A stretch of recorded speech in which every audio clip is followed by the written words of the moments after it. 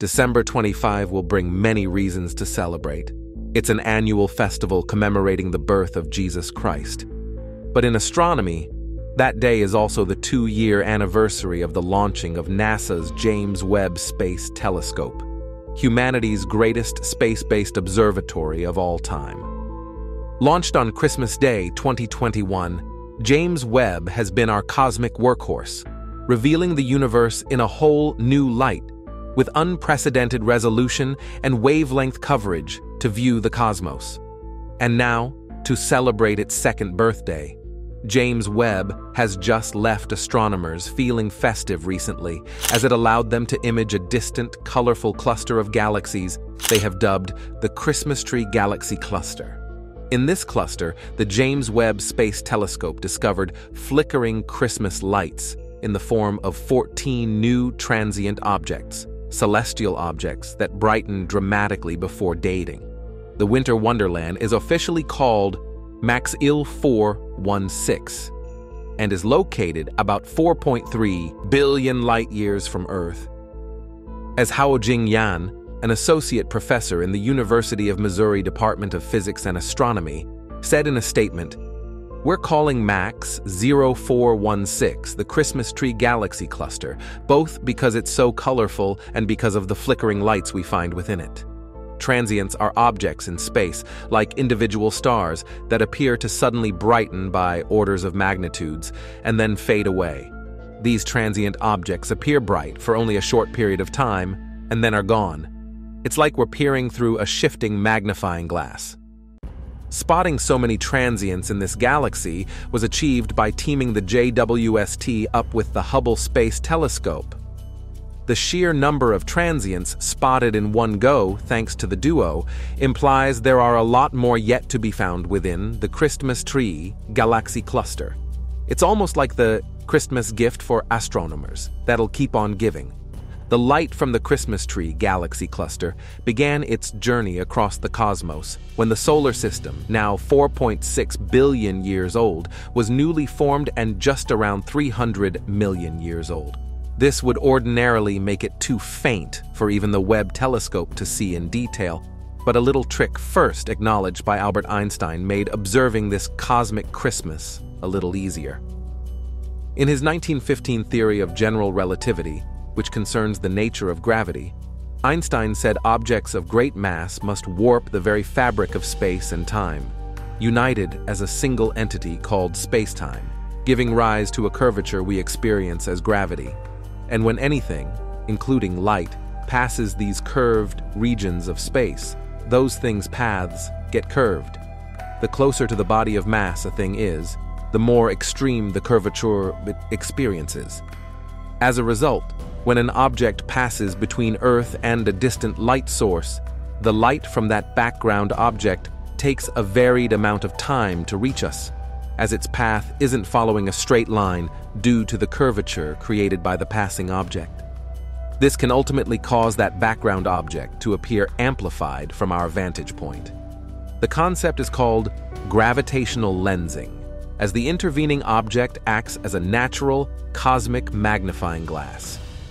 James Webb has been tapping into this phenomenon, with great success, to see some of the universe's earliest galaxies, and its view of the Christmas Tree Galaxy Cluster is its latest example. Look at this picture. We can see so many transients in certain regions of this area because of a phenomenon known as gravitational lensing, which is magnifying galaxies behind this cluster. Right now, we have this rare chance that nature has given us to get a detailed view of individual stars that are located very far away. While we are currently only able to see the brightest ones, if we do this long enough and frequently enough, we will be able to determine how many bright stars there are and how massive they are. The transients were found by Yan and the team as they were looking at 4 sets of images captured by James Webb over around 4 months as part of the James Webb Space Telescope's Pearls GTO 1176 program.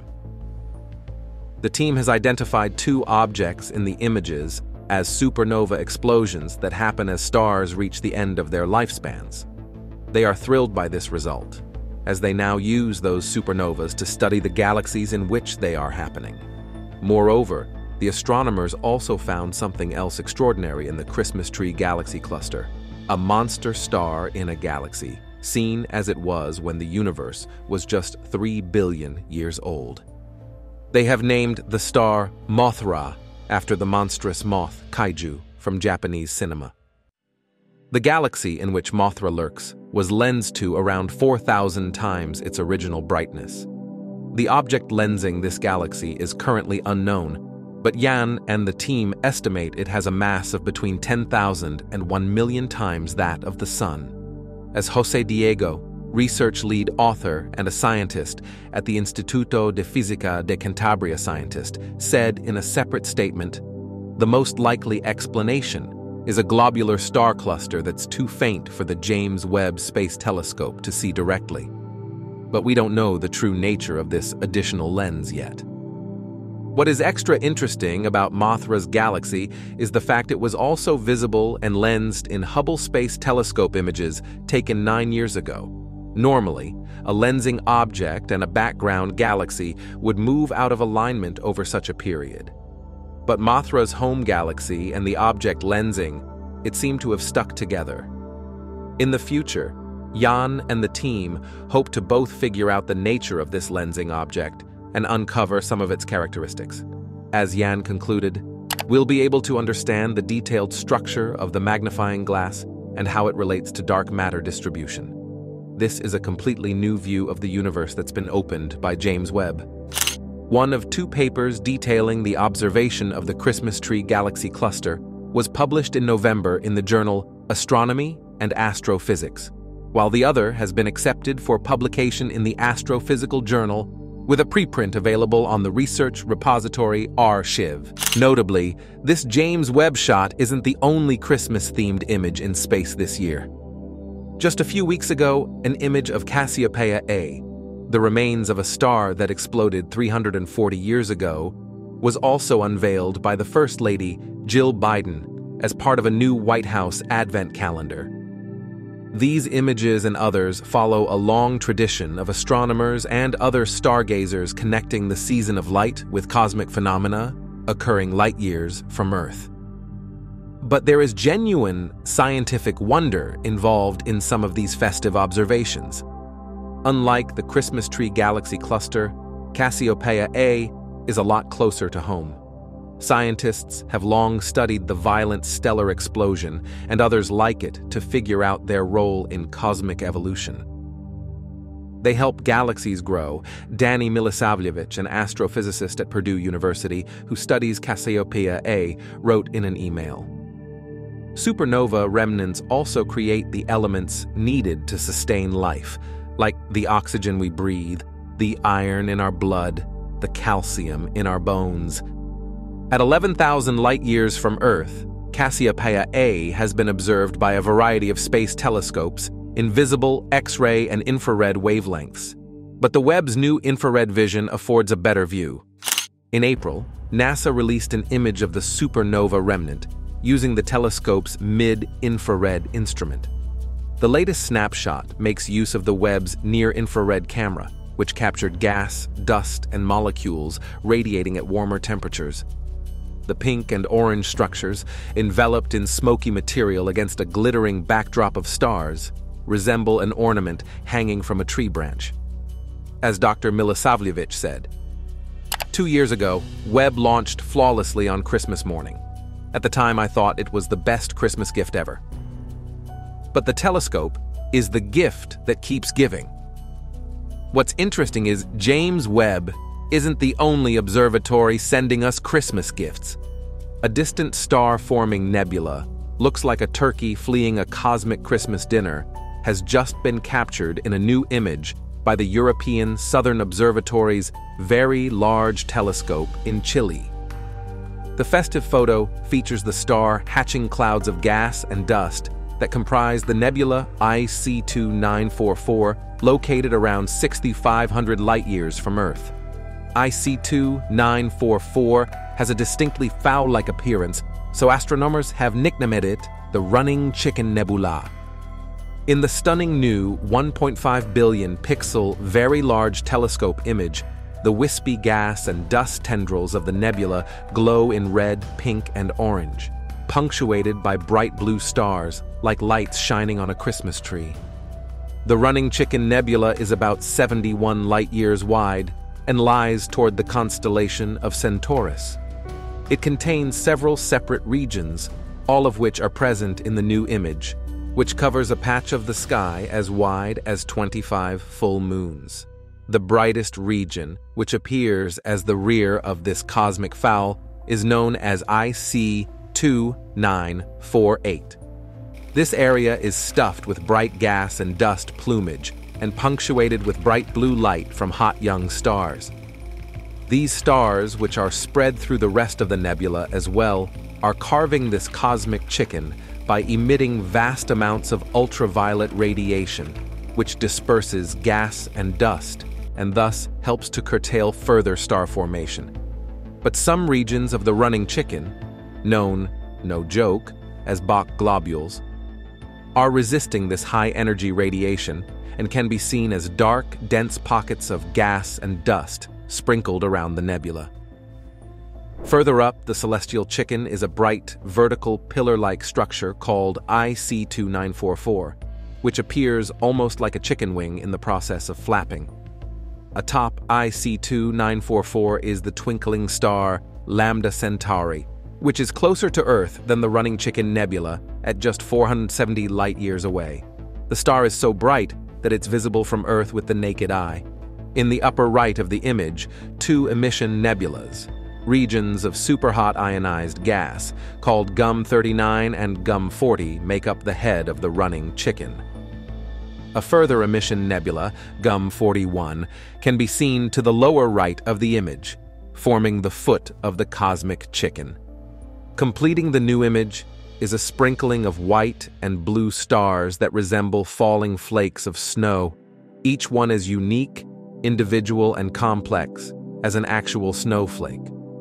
Meanwhile, elsewhere in space, to celebrate the festive season, the Hubble telescope also has just gifted us a dazzling starry snow globe which resembles something of a wonderland of Christmas lights. The image's subject is the billion star containing UGC 8091, an irregular dwarf galaxy located within the constellation Virgo, some 7 million light-years from Earth. To create the luminous, chromatic effect we see, scientists compiled data captured by the Hubble Space Telescope's Wide Field Camera 3, an advanced camera for surveys between 2006 and 2021. They ran the data through 12 filters that sampled both broad and narrow wavelengths that covered mid-ultraviolet to visible red light. The red patches are thought to be interstellar hydrogen molecules, while the sparkles within are older stars. In the very background are other distant galaxies so far away, they almost appear to be single stars. Truthfully, we think that seeing shapes in space telescope images, Christmas, related or otherwise, is just like seeing shapes in clouds. It's all open to artistic interpretation. But there's no denying that the images are beautiful, no matter what they resemble. In short, even the cosmos is wishing you a happy holidays. Now, on the threshold of the new year, let's take a quick look at the most astonishing, jaw-dropping James Webb moments from 2023. 1. Our most distant black hole ever. It was only last month, while combining Chandra X-ray data with James Webb's deep infrared views of galaxy cluster Abell 2744, that scientists revealed a tiny, distant early galaxy with only around 10 to 100 million solar masses worth of material in it. But that was incredibly X-ray luminous, indicating an active black hole of around 9 million solar masses. Not only is this the most distant black hole ever discovered, it's also our first example of such an extreme mass ratio, where the central black hole is right around as massive as all the stars in the host galaxy combined. Our understanding of black hole galaxy formation and coevolution will never be the same. 2. New insight of the Crab Nebula. In the year 1054, a supernova went off in the Milky Way galaxy, so brilliant and enduring it was visible from Earth for a long period of time. Now, nearly 1,000 years later, we can look in that same region of sky and find the Crab Nebula, a supernova remnant more than 10 light-years across, with a young, energetic, spinning neutron star at its core, the Crab Pulsar.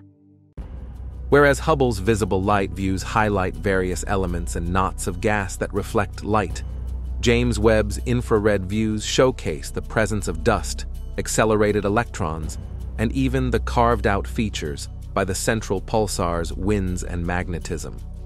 The question of the mass mystery, or of where all the supposedly missing material that would have been needed for the progenitor star to explode, may yet find its solution in the still being analyzed Webb data. 3. James Webb's deepest ever view. The James Webb Space Telescope, Advanced Deep Extragalactic Survey, or JD's, collaboration has released a fully zoomable, explorable view of their field, with various NIR cam filters and NIR spectra capable of being overlaid atop an enormous set of the objects imaged. Although this represents a relatively narrow field of view in the sky, it contains the most distant galaxy ever discovered so far, as well as a slew of candidate objects that may yet prove to be even farther away. It showcases the incredible reach and variety of what's possible with James Webb. 4. A sneak peek inside the Orion Nebula. Under James Webb's sharp eyes, there are an enormous number of brilliant, glittering new stars still in the process of forming. Some of them, shown here, are Herbig-Haro objects, massive young stars that are highlighted by stellar outflows. In other cases, there are protostars, still in the process of formation, young singlet and binary stars that have already finished forming, and nebulous regions that even James Webb cannot penetrate. Lastly, there were some surprises. Jupiter mass objects that are members of no stellar system, including a surprisingly large fraction of them that are binary objects. The images are as beautiful as the science is profound. 5. The most distant gravitational lens ever. At the center of this image, a massive compact galaxy is found, located about 17 billion light-years away within this expanding universe. The ring around it, with 2 red spots, is actually a single, more distant galaxy that's located along the same line of sight as the closer galaxy, but gravity has distorted it into a ring, an example of gravitational lensing. While more distant background lenses have been spotted, this represents the most distant foreground lens, the object actually doing the lensing ever discovered. 6. The most massive galaxy cluster for its time. Although galaxy clusters are found all across the universe, they're expected to grow larger and larger in mass over cosmic time. For the time at which it was discovered in the universe, the El Gordo galaxy cluster, imaged here by James Webb, is the most massive one known, with over 2 quadrillion solar masses of material inside it, despite its light coming from more than 5 billion years ago. Within this cluster, marked A and B, are the gravitationally lensed galaxies known as La Flaca. In reality, both of these lensed galaxies are completely normal. Their light is stretched into these unusual shapes by the foreground gravity of the galaxy cluster in front of them. 7. The most distant red supergiant star ever.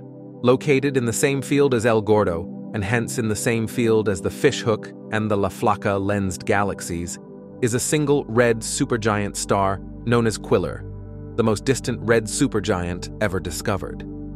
Although the previously discovered star Earendel, also imaged by James Webb but discovered first by Hubble, is even farther, this shows that finding individual stars in the early universe isn't a one-off proposition, but rather that the combination of Webb's incredible capabilities plus the enhancement of gravitational lensing can reveal individual stars farther back in cosmic time than via any other method.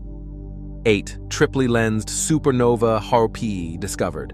Sometimes very distant galaxies have their light stretched out into multiple images by the effects of gravitational lensing. When we're very lucky, a transient event, such as a supernova, will occur in that lensed galaxy, allowing humanity to observe the supernova event on replay in each of the multiple images. The reason this provides such hope, or arak in this case, is because the quest to measure the expansion rate of the universe today, also known as H0 or the Hubble constant, gives two different answers dependent on which set of methods are used. The discovery of supernova H0PE provides a potential way to resolve this conundrum over the expanding universe, and perhaps future observations of multiply-lensed supernovae, which James Webb should be outstanding at finding, will be just what we need to resolve the so-called Hubble tension. 9. Dusty secrets within spiral galaxies. Most of the images we see of spiral galaxies are taken in visible light, where the stars shine brightly but where neutral matter, particularly dust grains, appear dark, blocking that light. Not so with Webb's MIRI instrument, which highlights and illuminates the dust inside these galaxies, showing the locations of future and current new star formation. In this view of galaxy NGC7496, not only are the dust lanes prominently revealed, along with the pinkish-white regions showcasing regions where new stars are already forming, but the center of the galaxy exhibits brilliant diffraction spikes, evidence for an actively feeding supermassive black hole at the galaxy's center. 10. The Ring Nebula. Viewed with both the NIR-CAM and MIRI instruments independently, this nebula is among the most famous planetary nebulae known. What's left behind when a dying sun-like star blows off its outer layers in its death throes, while its core contracts down to form a white dwarf. You can find, in both views, intricate details of the inner filaments, which are actively being evaporated away by radiation, as well as roughly 10 concentric arcs outside of the main ring feature that are hydrocarbon-rich in the MIRI image. No other observatory has ever revealed this level of detail inside the Ring Nebula. 11. The stunning view of Saturn's rings.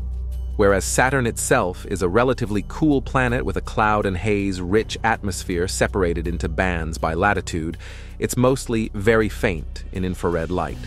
However, its rings are 99.9% composed of water ice, which is even more reflective in infrared light than in visible light, leading to this unique and stunning view of Saturn's rings. In this image from James Webb, the A, B, C, and F rings are all visible, as are the Cassini division and the NT gap. Saturn was the final gas giant planet in our solar system, imaged by James Webb, completing our solar system's family portrait. 12. Uranus, new and improved. Although James Webb caught its first view of Uranus in February of 2023, the data it acquired on September 4, 2023 shows a far more spectacular view. 9 of its 13 inner moons, plus all 5 of its main large moons, are all revealed, as are at least 5 of its rings, along with several features on the planet itself. A dense polar cap that fades away toward equatorial latitudes, punctuated by a dark band and with Uranian storms ranging closer to the equator. As Uranus approaches its solstice for the first time since 1986, these Webb views teach us information that no other observatory can reveal. 13. A cosmic sparkler. Although this shows a portion of the very first science image released by James Webb, it wasn't until January of 2023 that this remarkable feature, known as the sparkler galaxy, was discovered in Webb data. In the yellow boxes shown above are 3 images of the same distant galaxy, lensed, stretched, and magnified by the gravity of foreground cluster SMACS 0723.